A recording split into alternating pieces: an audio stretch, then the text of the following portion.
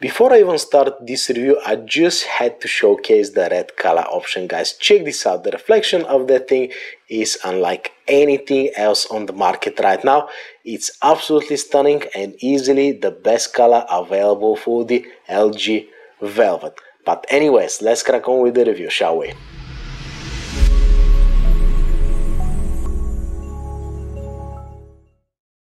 Hello guys and welcome to volokinproject. It's Tony here, your favorite YouTuber. Today I have the great opportunity to review the LG Velvet almost 1 year after the release. Now in 2021 is very important to understand what's going on with LG. There was some news that they have to decide what to do with their mobile phone business because they've been losing money for years now. I think the last year they've lost 750 million pounds or dollars or whatever the currency is, which is absolutely crazy. All of their other businesses are making money and their mobile phone business is always struggling, guys.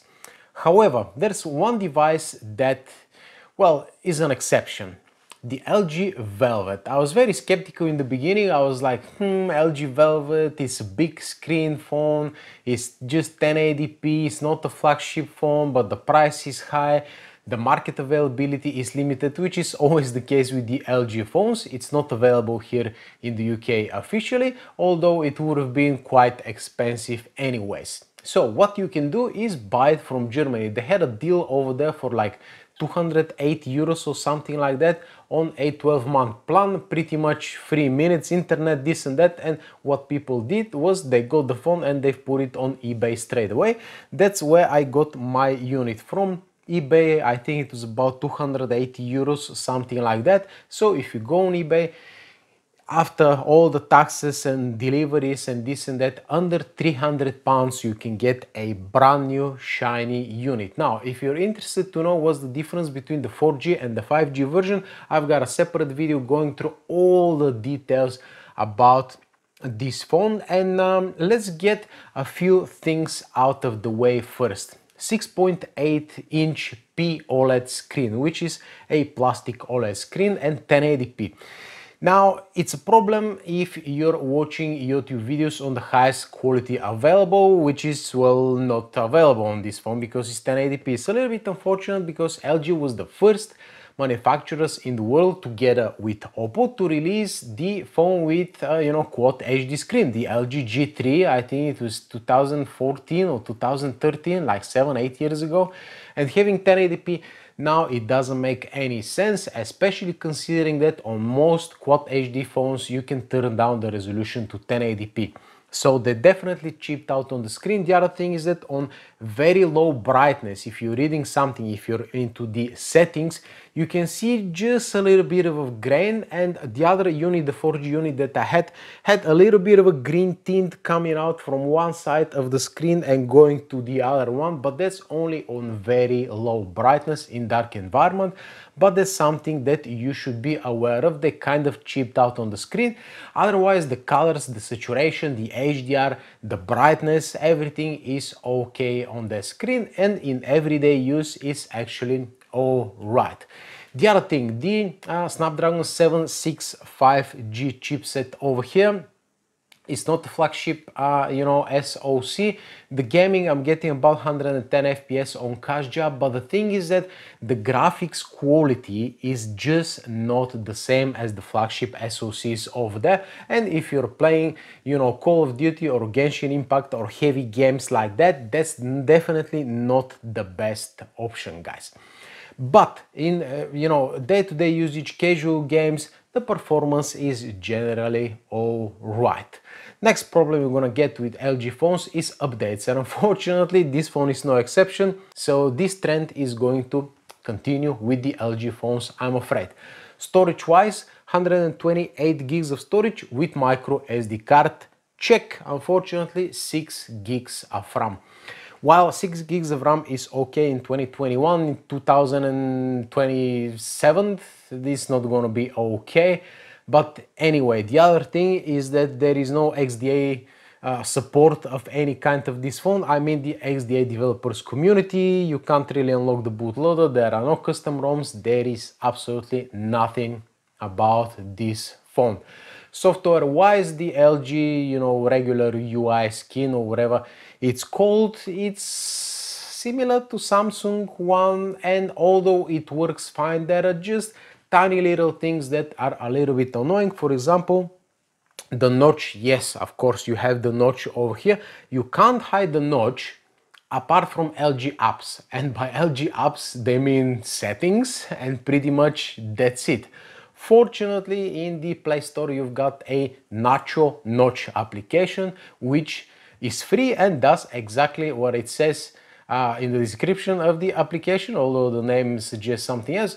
It says that it can hide the notch pretty much system-wide, and that's exactly what it does, hides the notch. So that problem is out of the way, although, you know, there's third-party solution. Otherwise, you've got a theme store, you can apply different icons and themes. Most of them are paid and they're not really good as well. So yeah, the software works, it's fine, but just a little things that are a little bit annoying.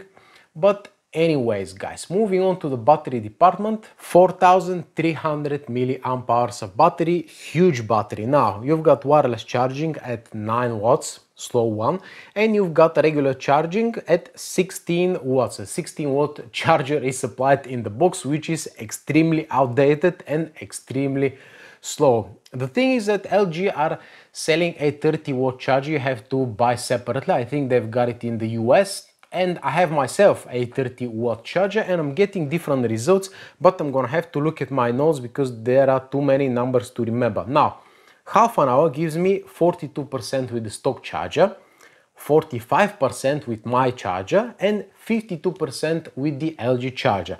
1 hour gives me 78% with the stock charger, 81% with my charger, and 84% with the LG fast charge. And finally, 1 hour 42 minutes with the stock charger, 1 hour 40 minutes with my charger, and 1 hour 30 minutes with the LG fast charger, which is bad simply because we've got 120-watt charging in some phones, guys. So having, you know, your phone charged in 1 hour 30 minutes, it's really not good. But for some people that means that the battery longevity will be you know, extended, so you might use your phone for a few more years without having to change the battery. I guess time will tell. Now, the other thing you should consider about this phone is the design, guys. You've got the Google Assistant button over here, but the button is very small, is very slim and thin, so it doesn't get in your way. You cannot use it if you prefer. The power button and the volume buttons are actually excellent, guys. You've got a 3.5mm jack at the bottom over here. You don't have the you know, high resolution quad DAC like the most LG flagship phones. What does that mean? Well, if you're just a regular casual user like me, you don't have a super high-end 1000 pounds headphones, it doesn't make any difference. It is as loud. You've got 3D you know, settings, you've got equalizer settings, you've got pretty much everything. So don't worry about the 3.5mm jack, you're not missing out on the DAC. The speakers, stereo speakers over here, absolutely amazing speakers, guys. Very loud, very crisp. I'm very happy with the speakers. The phone itself is a little bit on the tall side. The edges are curved, but at least it's very nice in the hand. It's very sleek. I don't mind the curvature at all. You don't have any accidental touches, and it gives the phone this kind of premium look that we all lust after. The phone is not too heavy either, 180 grams. So yes, it's big, but it's not that heavy, and it's a little bit more narrow than the other phones, which makes it, well, sort of pocketable, but let's say it is all right. Colors wise, of course, in Europe we've got the two ugliest colors. There's the plain Aurora black, or whatever they call it. It's just black, it's not very nice, and you have to put a case because it's very slippery. And it's a fingerprint magnet, of course. I prefer the silver one simply because the frame is silver as well.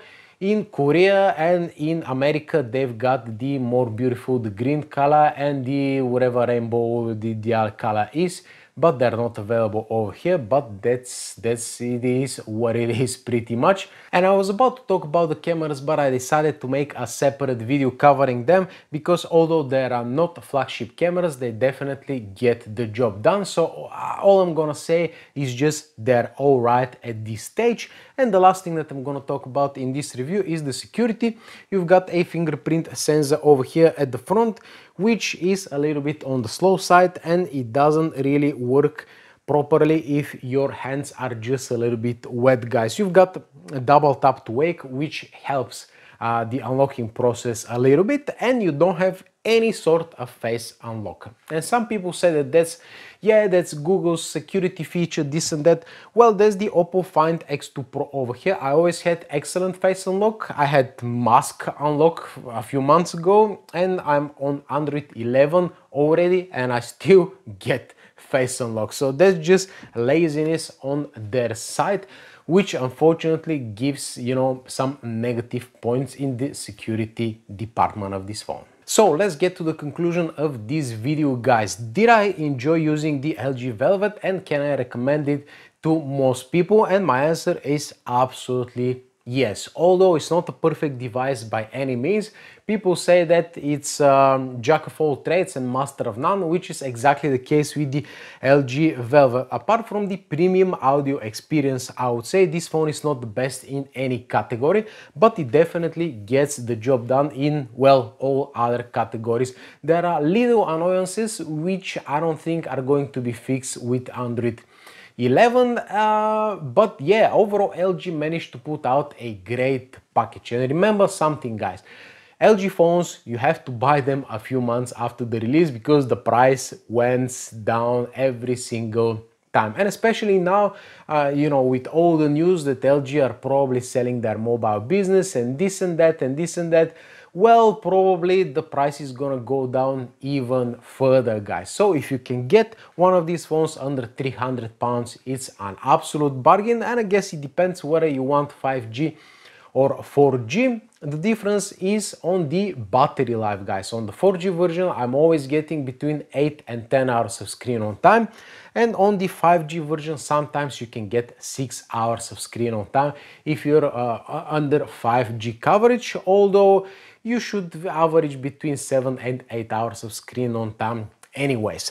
So yeah, that's about it, guys. I have very warm feelings towards the LG Velvet. I was a little bit skeptical in the beginning. I saw all the shortcomings and I was like, man, this phone, but it definitely grew on me. And having played with both 4G and 5G versions, I can say that that's legitimately a good phone, and I can wholeheartedly recommend this phone for most of you out there, guys. Thank you very much for watching. I hope you enjoyed this review. If you have, you know what to do. Subscribe to Vlogging Project and make sure you check my other LG videos, because I'm gonna do a few of them. Actually, a camera test, you know, the speed test that I already have, and something else, this cool wallpaper over here, how to install it. That's LG V50 wallpaper. So yeah, thank you very much for watching again, guys, and I'm gonna see you in the next one. Adios.